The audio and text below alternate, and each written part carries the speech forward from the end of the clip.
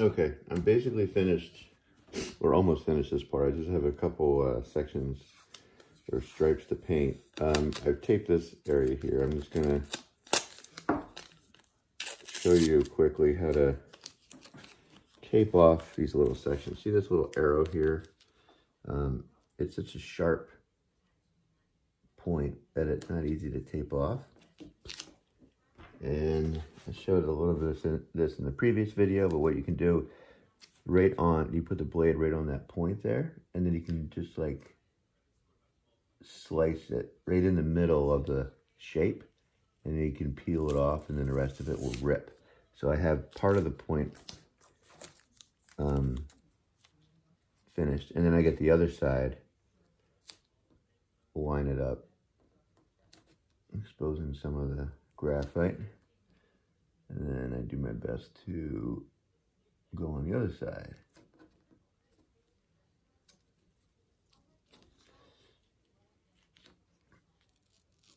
Oops. There we go. So I got that point masked off. It's faster and easier when you can use your X-Acto blade. Just make sure you have a nice sharp blade. If it's a dull blade, it's just going to rip the tape, and it's not going to work the way you want it. And then I put the other tape down, which is pretty simple, exposing a little bit of the paint itself, just a hairline. Oh, there we go. Just a hairline strip, enough just to overlap with the new. There we go.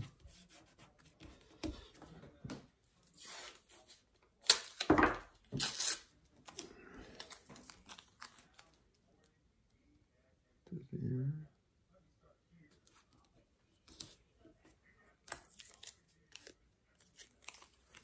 And on this side, and before I have to figure out what number I'm doing, so it's 1, 1, 2, 2. It's going to be a pink 3, I believe. Yeah, pink 3.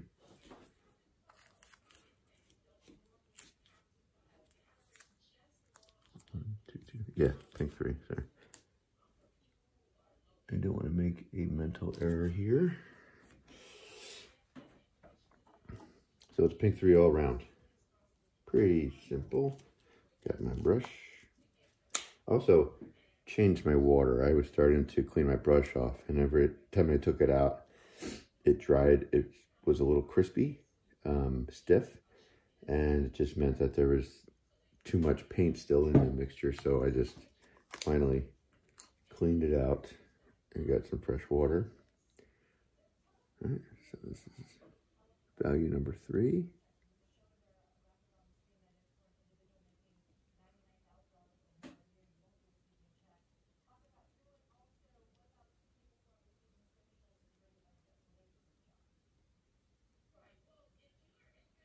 And as I'm painting, I'm just pulling in a direction, and I'm pulling out from the corners so it doesn't bunch up in those corners. Actually, I think I'm going to do this side because I get a lot of paint on my brush.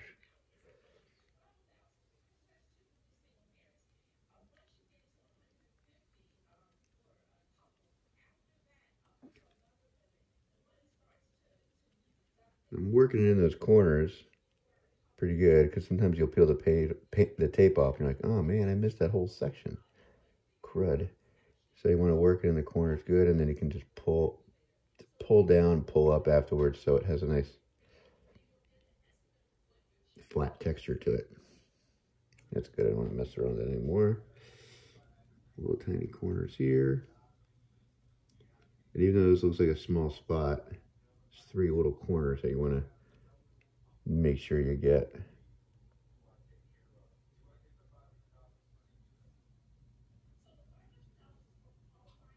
And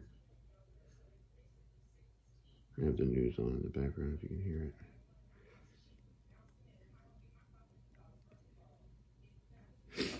All right, so cover this up. If you notice your paint starting to stiff up a little bit, starting to dry, I could feel this was getting a little thicker. You might be able to put it in a Ziploc bag just to prevent air from getting in there, because air will still get in there, and air is what makes it dry. Even though you think you have it sealed, air will still get in there. All right, so I'm gonna peel the tape off. Just clean the brush real good. And I will paint the last strip when this dries, which should be in about 2 or 3 minutes. Which is the exciting part about this.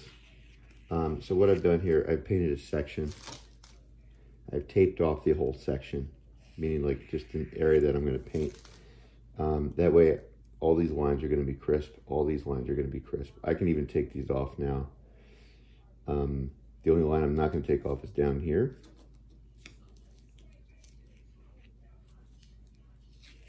There you go. You can see where I masked off. Looks pretty good.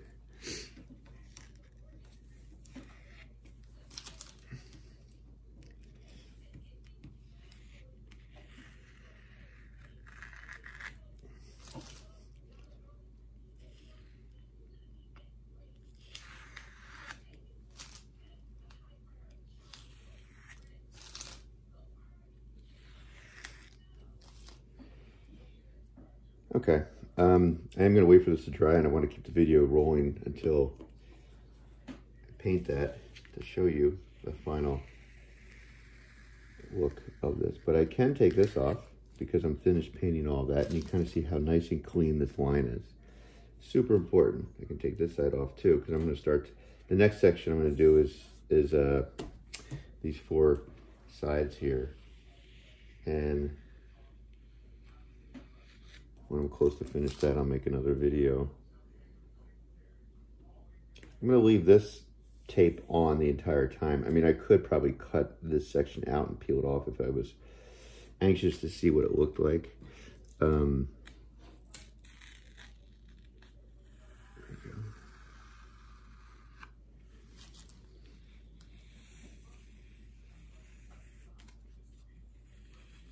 So I say it is fun revealing this in the end.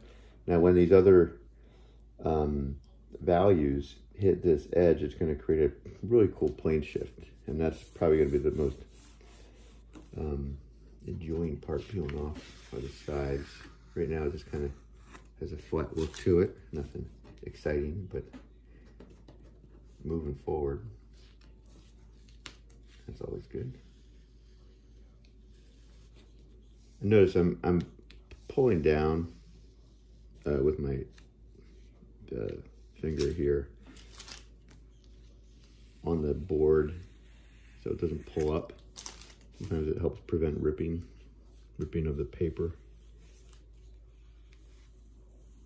And just applying pressure where I'm pulling up in the opposite direction.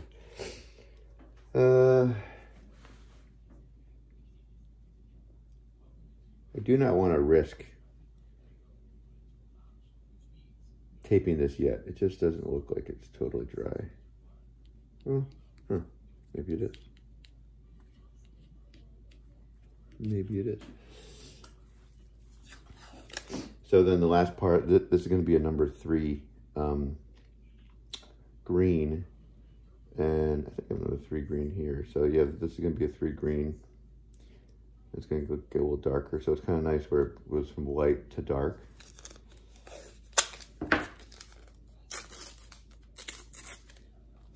And the way this design worked out, I had just enough stripes to utilize my value scales 1 through 5, because then here I can do, because I'm going to do 2 steps over on the other side. So this is 1 1 here, then this is going to be 3 3, 4 4, 5 5, and then I can start to go to 4 4 3 3 2 2 1 1, and then back up to 2 2 3 3 4 4 5 5. So all I needed was enough to create this plane shift here, and then the rest of it really didn't matter, and it kind of worked out for me. So I'm good to go.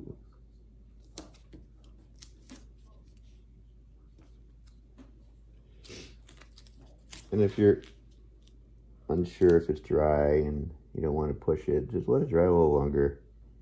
Don't want to regret doing something too early and then having to redo it all over again.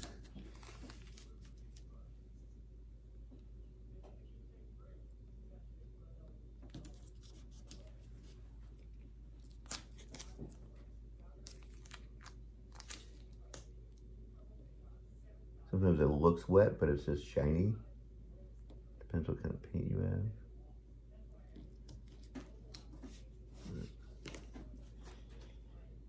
have. Number 3.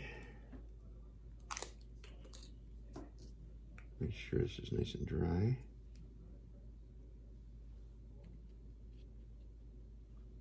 Now this green paint's been staying pretty wet, which is good. You wouldn't have to put this in a Ziploc bag, but the pink paint started to feel a little dry. Some paint dries faster than others. Okay. This yellow-green paint dries pretty slow, so.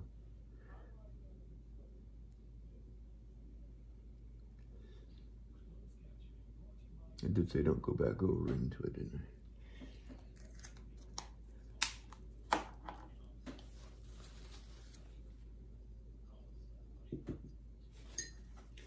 When you're cleaning your brush too, don't do it once, do it twice. Clean it there twice, maybe sometimes 3 times. And make sure it's dry.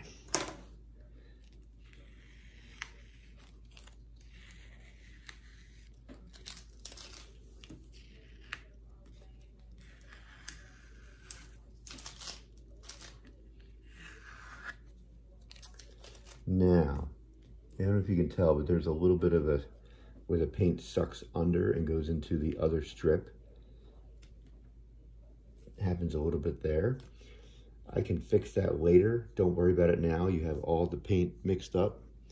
What you do is you just get a piece of tape, you tape the other side, and you spot treat it. I call it spot treat it. You just kind of get that little section, and then you peel the tape back up, and it's like it never happened. It's gonna happen. And then the next stage, again, I'm just gonna do these sides here. So after this dries, I'm gonna tape this up, tape, I'll